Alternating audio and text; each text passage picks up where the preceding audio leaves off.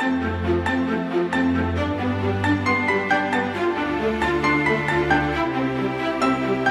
everybody, and my name is Shilpa Joshi. I'm a consultant dietitian and diabetes educator practicing in Mumbai, and I'm going to be talking about Nutribalance, fueling wellness and empowering health. So, let's begin with the presentation. So, for introduction, we all know that the intake of food according to body's nutritional requirements is known as good nutrition. Good nutrition is essential to good health, and we know that poor nutrition can weaken immune system, increase the risk of disease, and impair development, especially in young growing children.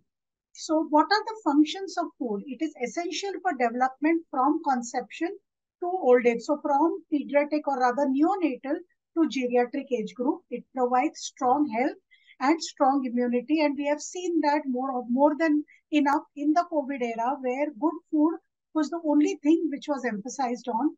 It lowers susceptibility to disease, and it is a basic human right necessary for personal and national development. And we know that there is a lot of data about malnutrition, whether it is in India or global. And we know that in 2021, about 425 million people in Asia were undernourished, and 50% making up more than 50% of world's 768 million undernourished people.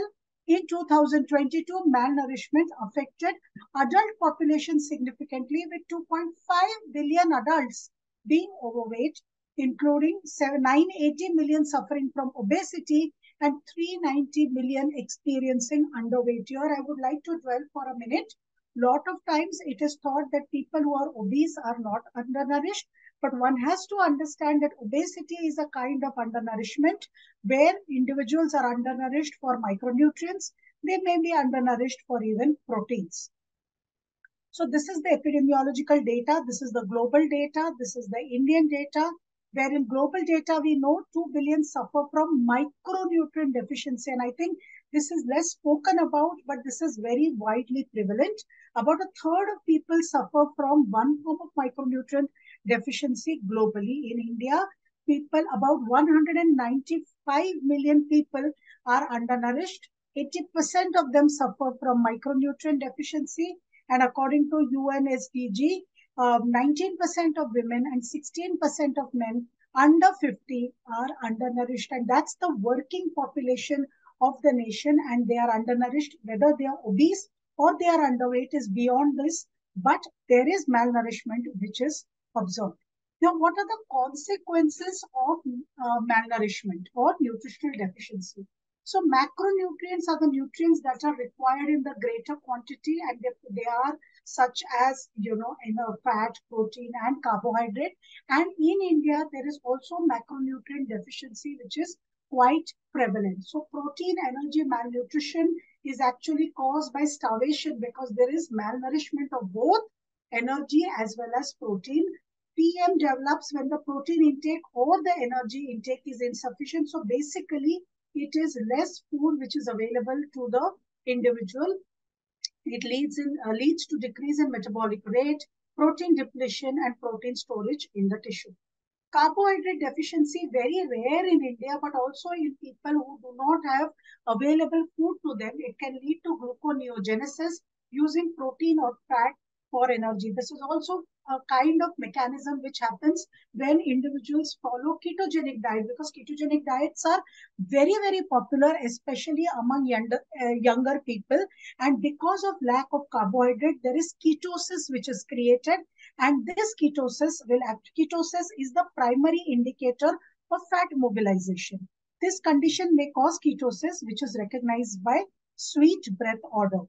And then fatty acid deficiency, this is also very, very common, and it leads to poor growth, dry skin, slow healing, higher infection rates. This condition often is indicated by high levels of omega-9 and imbalance in the ratios of omega-3 and omega-6. This condition is seen in situations involving fat malabsorption and diseases such as cystic fibrosis. It's very, very common in people who take fat blockers, to lose weight. So if they are taking certain drugs which inhibit absorption of fat, in the diet, you will see that these people suffer from essential fatty acid deficiency. It's also seen in people who eat a very, very low fat diet to lose weight. Now we are going to micronutrient deficiency. So we'll go to vitamin A deficiency. It leads to inflamed skin, infertility, delayed growth, and respiratory infection. It is crucial for preservation of integrity of ET in the eyes and urinary, intestinal, and respiratory tract. With the progression of vitamin A deficiency, keratomalacia and permanent blindness can occur, especially in growing and young children. So vitamin A deficiency is again very, it is more common in younger people than in older adults. Vitamin B deficiency, B6 can lead to anemia, peripheral neuropathy, glossitis, depression, celiac disease, Crohn's disease, and seizures. Vitamin B12 deficiency is very, very common, not only among vegans, but also vegetarians, even people who consume dairy in our country but are primarily vegetarians. You will see a lot of vitamin B12 deficiency. It is rampant. It is also rampant in people taking certain medications like metformin. So it also causes anemia and CNS issues. Folate deficiency, if it occurs in pregnant women, can result in birth defects and growth issues for the baby. Vitamin B12 deficiency is associated with fatal CVD, myocardial infarctions, and strokes also, so these are the problems with vitamin B deficiency. Vitamin C deficiency is lesser common because vitamin C is really present all through our food chain. And if you're eating a well-rounded diet, that means your diet has fruits and vegetables in it. Vitamin C deficiency is rare to occur. But in our country, though we call ourselves primarily as vegetarians, people do not consume enough fruits and vegetables, and therefore one can see this deficiency. It leads to scurvy, bleeding gums, poor wound healing, and joint pains. It is essential for bone and health, energy production, and iron absorption. Very, very important in iron absorption, especially if iron is available from vegetarian sources. Vitamin C protects immune system and reduces allergic reactions and helps to fight off infection. It plays an important role in osteoblast and osteodentin formation, carnitine synthesis, catecholamine synthesis, and reduction of urinary tract and infections and folic acid excursion. Vitamin E, again, very, very important. There is a big role of vitamin E in non-alcoholic fatty liver disease. So vitamin E protects against free radical damage, which is associated with disease. The characteristics include ataxia, myopathy, pigmented retinopathy, like retinitis pigmentosa with vision loss. Then we come to minerals, which are also very, very important, and their deficiencies are again very common. But we'll do one last vitamin again, which is very, very common among Indians, that is vitamin D. It results from malabsorption, decreased synthesis, and reduced intake. See, we do not have many vitamin D fortified foods in India other than with milk being fortified with vitamin D. So therefore, supplementation of vitamin D becomes very important, and it can lead to osteomalacia in adults. When vitamin D levels are low, calcium deficiency is very, very common, which leads to osteoporosis, dental tissues, and it also affects the brain. It's important for strong bone and health. Calcium binds to fatty acids, which can reduce lipid absorption and might therefore lower the risk of CVDs. Zinc deficiency, again, it leads to skin lesions, weakened immune response. It is essential for growth and immunity. Zinc is very well present in the food chain. So if you're taking enough nuts, sprouts, and other things, you might get a lot of zinc from your diet as long as you choose these foods. Magnesium deficiency is associated with osteoporosis, hypertension, diabetes, colorectal cancer, and it is found in good amounts in green vegetables and nuts. Selenium deficiency results in CVD, joint issues, and can affect mood. It is important for an antioxidant defense, and therefore again selenium is present in things like garlic, which are very, very part of our normal diet, but one has to consume them. Potassium deficiency is common now, or people choose to eat highly refined foods and hence low in potassium. So this leads to higher blood pressure and heart disease risk. So eating more fruits and vegetables is very important. And biotin deficiency, although rare, can lead to skin rash, hair loss, and neurological issues. Vitamin K deficiency, again, not spoken about so much, but it's very important, leads to bleeding, poor bone development, osteoporosis, and increased cardiovascular risk.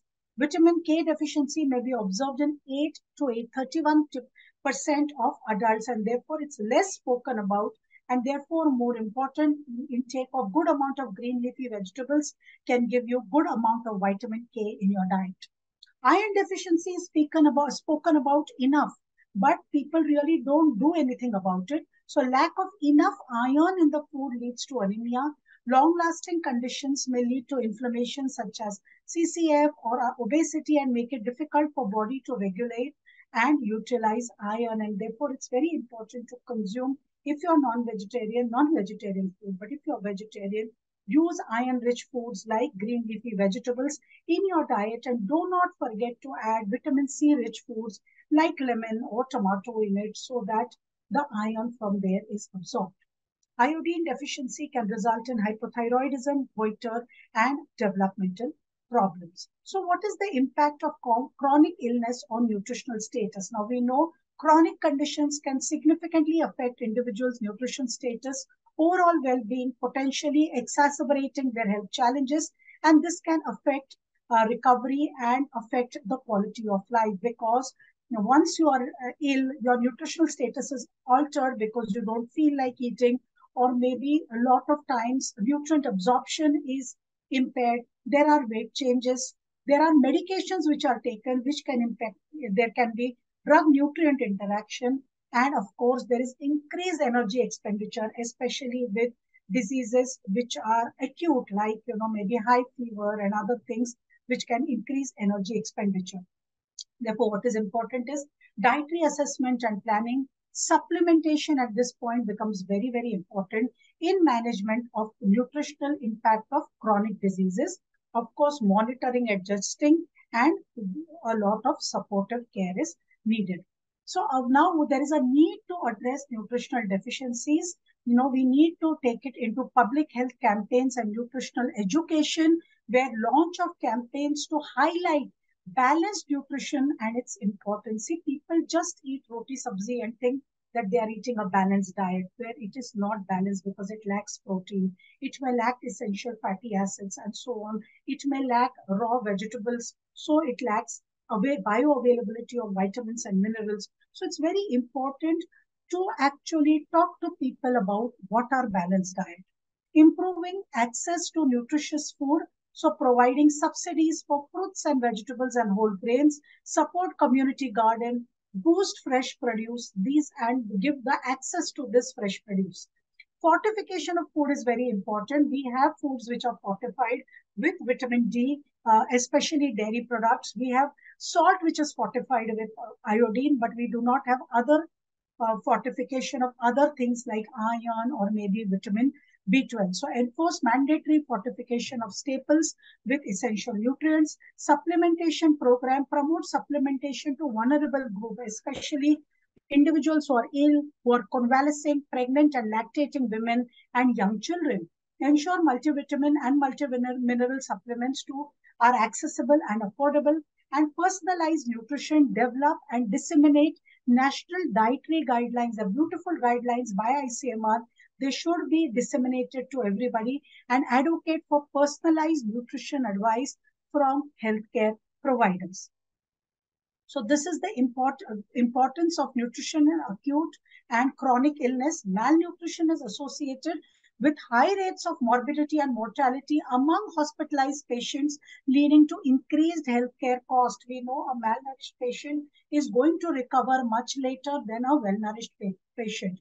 So nutrition is critical in preventing illness, lowering morbidity and mortality among individuals with acute and chronic diseases. Healthy diet helps individuals with these diseases to better manage symptoms. Disease management, a healthy diet is effective in managing chronic conditions, especially chronic metabolic conditions like diabetes, hypertension, so on and so forth. Quality of life, nutrition supports overall well-being and can improve life for those with chronic diseases. Dietary modification helps to prevent development of chronic diseases, or even if they are there, it helps to manage them with least amount of pharmacotherapy. What are the functions of macro and micronutrients? So macronutrients help to reduce risk of chronic diseases such as obesity, heart disease, and diabetes by taking macronutrients in a balanced amount. Consuming healthy carbohydrates, right amount of fats, good amount of proteins from foods help you to maintain and balance healthy body. Micronutrients are vitamins and minerals needed by body in very small amount, hence they are called as micronutrients. Major function is to enable the body to produce enzymes, hormones, and other substances which are required for normal growth and development. So your macronutrients are carbohydrate, protein, and fat, functions of which are given. Among carbohydrates, the most important ones are dietary fiber, which protects your gut and actually protects your heart and metabolic health. Proteins actually help you to build lean muscle mass like muscle and bones, and it helps to lower cholesterol, improve blood pressure and blood sugar levels. And fats, again, essential fats, which are omega-3 and omega-6, help you to support cellular function. Vitamins and minerals we have spoken about. So essential nutrients are compounds that your body can't make, especially essential fats, which your body can't make. There are essential amino acids, which cannot be generated in our body. So our body depends upon food as a source of availability. Essential nutrients such as carbohydrate, lipids, protein, water, vitamins, and minerals are important. And we know vitamins boost immune system, they support and delay certain cancers such as prostate. Minerals are very important to balance water level, to maintain healthy hair and skin. And fats are very, very essential. Fats are very important because they improve immune function, they control heart disease, improve bleeding times, and so on and so forth. Now, mechanism of immune function and inflammation reduction. Inflammatory responses are triggered by exposure to harmful stimuli, including injury to toxic chemicals and pathogens. It involves complex immune mechanisms which are aimed at healing of the tissue injury. This process recruits immune cells, chemical mediators, cytokines, and so forth. Cytokines play a key role in cell communication, initiating, amplifying, and regulating inflammatory response. And ultimate growth is complete restoration of tissue function, and multivitamins support in immune function and reducing inflammation, especially folic acid and biotin, which can actually reduce inflammation and actually restore the bodily function. So multivitamins and minerals in supporting immune function and reducing inflammation. Again, they are zinc, copper, iron, selenium, magnesium, and potassium. We know zinc aids in development of functions of immune cell. Iron is necessary for production of hemoglobin, which is important for carrying oxygen and also for immunity. Magnesium supports various immune system, including cell signaling. Copper supports and maintains immune function. Selenium regulates inflammation and immunity. And potassium helps to control host immune function and antimicrobial activity. Calcium plays a central role in activation of cells of immune system. Phosphorus improves immune system and has a positive effect against pathogen. Chromium supports alteration of immune response. Iodine supports innate immune system. Molybdenum boost immune system and it can eliminate free radicals. And amino acids serve as a building block of protein. There are 20 different amino acids in our system. Now, importance of omega-3 and omega-6 fatty acid in managing inflammation. We know omega-3 improves triglyceride and blood pressure. It supports in managing and preventing chronic disorder.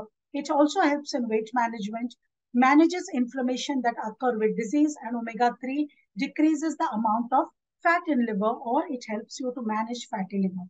Omega-6 fatty acids are overall essential dietary fats. They help in reduction of inflammatory response if taken in right amount as compared to omega-3 fats, and it reduces the risk of heart disease and strokes. Then there are oxidative stress. There are additional factors like ginkgo biloba. Ginkgo biloba acts as cellular scavenger against induced oxidative stress. blocking the onset of molecular apoptotic pathway. Then there is ginseng, which it plays an important role in resisting oxidative stress, affecting energy metabolism and other effects. And green tea, which is consumed so popularly now, they protect cells against oxidative damage by dihydroxyl group in the B ring and gallate group in the C ring at position 3, and may neutralize ferric to form redox inactive ions. So these are all very, very important. So not only vitamin minerals, but certain superfoods like these can also help you to build your immunity. Beyond that, for oxidative stress, there are bioflavonoids, there is lycopene, carotenoids, and there is garlic powder. So for bioflavonoids, we know there is potent antioxidants that fight oxidative stress by scavenging harmful free radical and enhancing body's antioxidant stress defense. Then lycopene, it indirectly reacts with reactive oxygen species, which can help to prevent chronic diseases, including CVS and neurodegenerative disease. Carotenoids block the oxidative stress by interacting with nuclear factor, erythroid 2 related factor pathways, enhancing translocation into nucleus. And garlic supplementation can help reduce stress in the body by increasing good antioxidants and decreasing the bad ones. So, what is the importance of balanced diet? Ideally, all these factors will come to you if you eat balanced diet. So, it will give you macronutrients which are important like proteins, amino acids, essential fatty acids, micronutrients like vitamins and minerals. They are all integral part of balanced diet which will help to maintain and regulate bodily functions. Okay. So what are nutritional requirements with chronic diseases and or infections? Infection can cause fatigue and it can cause a lot of loss of appetite. In long run, it can lead to weight loss and malnutrition. Nutraceutical plays a significant role in maintaining health and well-being of an individual. Garlic and lycopene with vitamins and minerals may help the patient by building immunity, reducing oxidative stress because fighting infection leads to a lot of oxidative stress, enhancing energy, stamina, thus helping to regain good health. So, intake of vitamins, minerals, garlic, lycopene during infection helps to build immunity, reducing oxidative stress, enhancing energy, stamina, and gaining good health. So, for nutritional requirements specific to adults with chronic diseases in post-surgical recovery, because nutrition is recognized as a vital element in promoting improved recovery following surgery. Nutrition is considered as a strong predictor of post-operative outcomes. Following a surgery, sufficient nutrient intake reduces stress and supports the restoration of functionality. Patients suffering from malnutrition tend to experience extended hospital stay, increased rates of readmission, and higher incidence of complications and elevated risk of mortality. Intake of amino acids immediately post-operative period could help to support wound healing, immune function, and prevent muscle preservation. So this is how infection impacts disease progression and management, and nutraceuticals actually can help in all of this. So it can help in scavenging reactive oxygen species, enhance antioxidant activity, repair mitochondrial function, chelate metal ions, increase immune response, inhibit inflammation, upregulate anti-inflammatory molecules, prevent lipid peroxidation, so on and so forth, and hence taking these becomes imperative. So in conclusion, a balanced diet is responsible for proper maintenance of immune system and for maintaining good health. Lack of proper balanced diet can lead to malnutrition and several other health problems. Nutrition plays a key role in maintaining good health and enhancing treatment outcomes. Essential nutrients include vitamin, minerals, fatty acids, help to strengthen immune system and reduce inflammation. Multivitamin, especially folate and biotin, along with other minerals, play a pivotal role in supporting our immune system and inflammation. Natural antioxidant agents like ginseng, ginkgo, bioflavonoids, lycopene, carotenoids, garlic powder, green tea can also play a part in fighting oxidative stress. Nutraceutical in forms of vitamins, minerals, antioxidants can play a significant role in management of fatigue, protective role for managing CVD. During infection, nutraceuticals that include all this can help patient by building immunity, reducing oxidative stress, enhancing energy and stamina. Intake of amino acids immediately post-operatively could help in support wound healing, immune function, and muscle preservation. And to manage disease progression, nutraceuticals suppress oxidative stress via different mechanisms. Thank you so much for a patient hearing.